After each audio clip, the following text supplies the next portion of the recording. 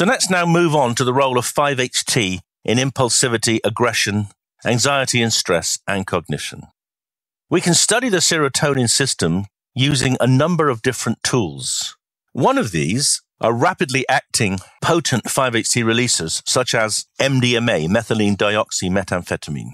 We can also study the 2A receptor using psychedelic drugs, such as psilocybin and lysergic acid diethylamide, or LSD. And these are agonists at the 2A receptor. And these substances can be particularly informative about the role of serotonin transmission in the brain. You can see from the images, very high resolution images of the distribution of the 5-HT1A and the 5-HT2A receptors in the brain. They have variations.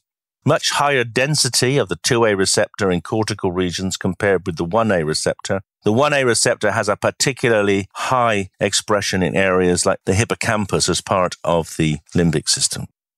So I'm going to focus now on the 2A receptor, where you see from the images, it has very high density in the cortex, but only in areas of the cortex which are involved in high-level cortical processing. And these areas are the prefrontal cortical regions, the cingulate cortex, and the posterior cingulate cortex, and also parts of the temporal and parietal lobes.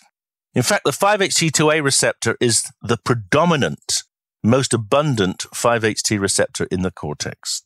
It has a very special distribution because it is highly expressed on layer 5 pyramidal cells in the cortex.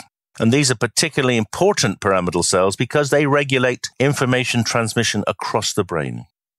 The 5-HT1A receptor is very different. It's highly expressed on serotonergic neurons, where it's an autoreceptor and regulates the firing of those neurons. So you see high density of these receptors in the dorsal and median raphe nuclei. This gives a homeostatic control over the 5-HT neuron firing rates and so regulates the 5-HT efflux in the forebrain.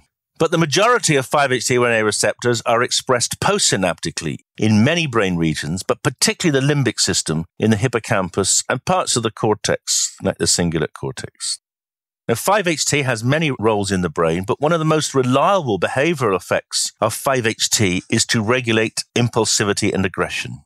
We know that if we reduce 5-HT in the brain by depleting the brain of the precursor tryptophan, so 5-HT levels fall, we get increased impulsive and aggressive behaviors. In contrast, if we give substances which enhance, such as MDMA, we reduce aggression and impulsivity. And this led to these compounds being called serenics, in the sense that they make the person more serene, because they turn you into someone who's essentially more in tune, less irritable, less upset by other people. And this, we believe, is because MDMA is a potent 5-HT releaser.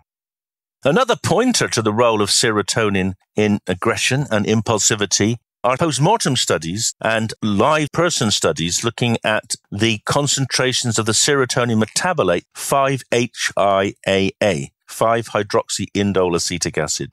Low levels of 5-HIAA, we believe, are due to low levels of 5-HT turnover in the brain.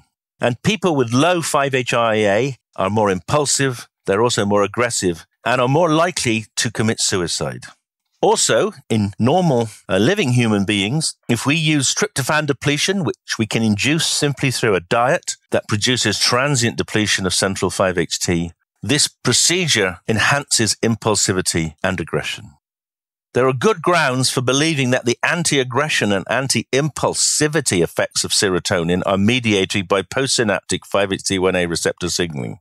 And so, I think we can safely infer that these postsynaptic receptors have a role in reducing aggressive and impulsive behaviors if they are stimulated by agonists or if serotonin in the synapse is enhanced to stimulate them.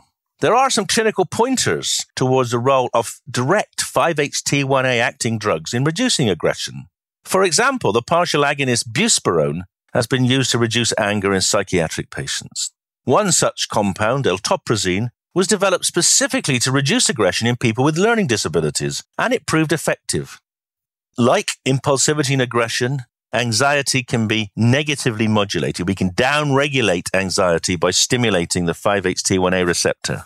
So, for instance, with the releasing drug MDMA, but more obviously in clinical practice with SSRI treatment over several weeks, we can increase serotonin, stimulate those postsynaptic 1A receptors in the stress-sensitive limbic regions, and reduce anxiety. And it's important to note that the 5-HT1A receptor here is an inhibitory receptor. It dampens down overactivity of the limbic system and therefore reduces anxiety. This explanation also helps us understand why drugs such as buspirone, which are direct agonists at the 5-HT postsynaptic receptor, can also have anxiolytic effects.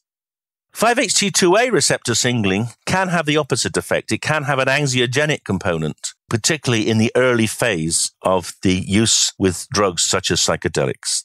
We also believe that there may be trait factors, biological factors, such as receptor polymorphisms of these receptors, which can underlie changes in personality or variations in personality relating to anxiety and also to suggestibility.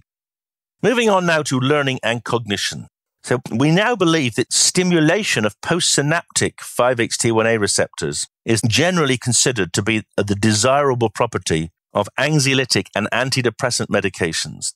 And we believe that the postsynaptic 5-HT1A receptor is the principal therapeutic site of the action of SSRIs.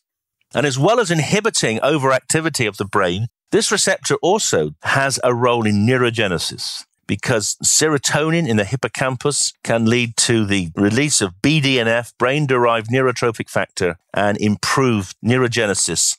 And that can lead to improvements in learning and cognition. In contrast, cognitive flexibility is thought to be modulated by the 5-HT2A receptor. And there is evidence that stimulation of the 5-HT2A receptor with agonists such as LSD and psilocybin enhances cognitive flexibility and can improve creative thinking. In contrast, if we deplete serotonin and block the 5-HT2A receptor, we can get an impairment of cognitive flexibility. And we believe that this is due to the impairment or decrease activity at baseline of the 5-HT1A receptor. So let me go over again the key points in relation to anxiety, stress, and cognition. So 5-HT has an important role in stress and anxiety, and SSRIs profoundly reduce these, probably through increased postsynaptic 5-HT receptor stimulation caused by increased levels of serotonin in the synapse. There is evidence, but it's less strong, that 5-HT can reduce depression, and again, this seems likely to be mediated through a postsynaptic 5-HT1 receptor being stimulated. 5-HT has quite complex effects on cognition. It can produce cognitive bias in the amygdala, protecting against stressful images and also probably protecting against negative thinking. But it can also promote hippocampal neurogenesis, and that can enhance memory encoding.